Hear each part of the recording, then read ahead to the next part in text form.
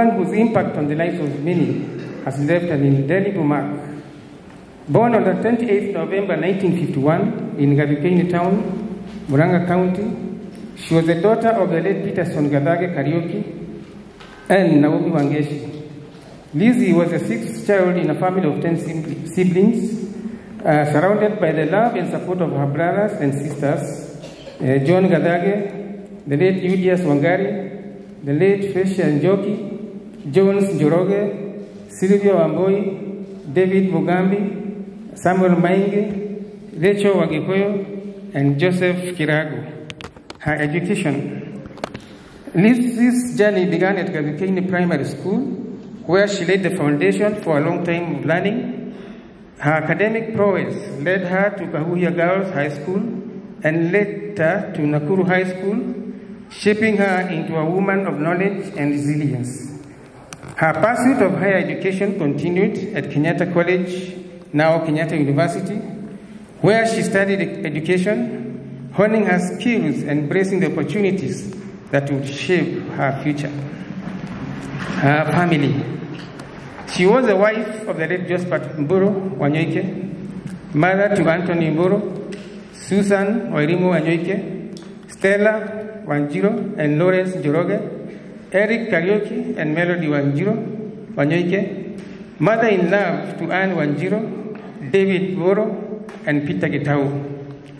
A doting grandmother to Ayana Wanjiro, Shina Mudoni, Ethan Mboro, Jonathan Gige, Sidney Mburu, Shaza Kerich, Jay Mboro, Shamil Mudoni, Lizzie Mudoni, Kariuki, Ian Philip Ndegwa, and Lizzie Mudoni Wanyoike.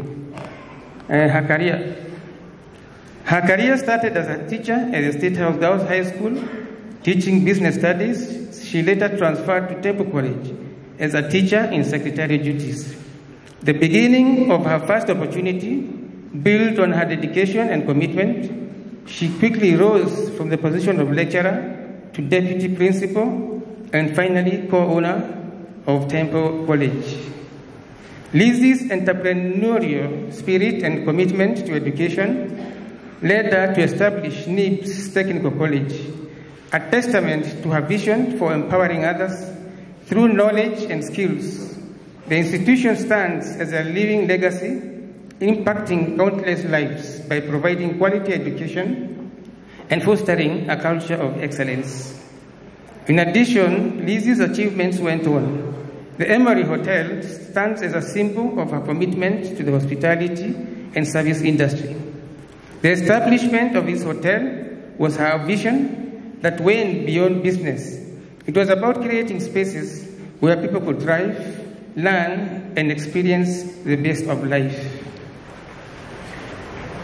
A true philanthropist at heart, Lizzie Wanyoike founded the Lizzie Wanyoike Foundation, embodying her belief in giving back to the community. Through this foundation, she touches the lives of many, offering opportunities for growth, development, and a chance for a brighter future. Lizzie's dedication to education and nurturing young parents was evidenced by the establishment of the Lizzie Wanyoike Preparatory and Senior School, a testament to her unwavering commitment to shaping the minds of the younger generation and providing them with a strong foundation for success, both in school and at home. Promotion to glory. 3 years ago, Liz faced health challenges that tested her strength and resilience. Undeterred, she sought treatment in Kenya, India, and USA, displaying incredible courage throughout her journey. On January 14, 2024, Lizzie Wanyoike took her well-deserved rest, leaving behind a legacy that will continue to inspire generations to come. As we reflect on Lizzie's life, let us remember her as a woman of vision, compassion, and determination. Let us carry forward the torch she lit, ensuring that her legacy lives on in the hearts of those she touched. May her soul rest in eternal peace. Thank you so much.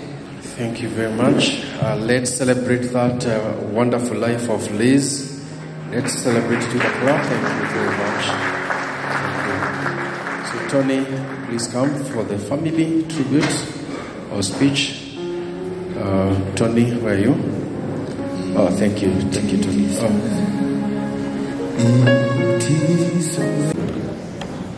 Clergy, the family, and all the friends of Lizzie Wanyoike. I greet you in the name of Jesus. My name is Gukua, as I've been called out. And I'll be reading the tribute on behalf of the friends. Of course, bringing my condolences and that of the family.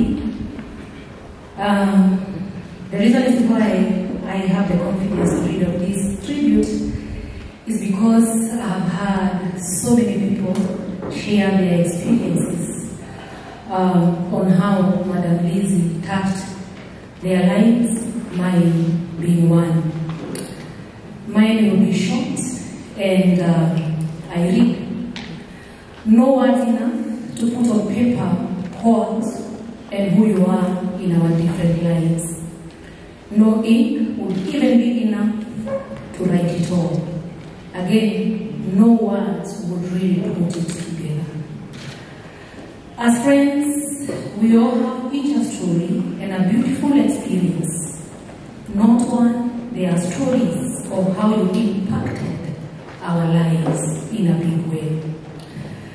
Your account must be so beautiful and so colorful, decorated with life-changing moments in detail or in many of us.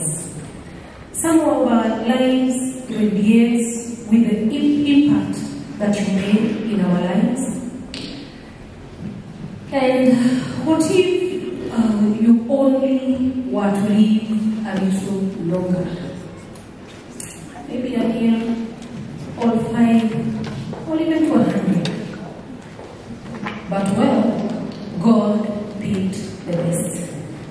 And He's too God, yes, He's too God to be questioned. Your legacy lays in our lives.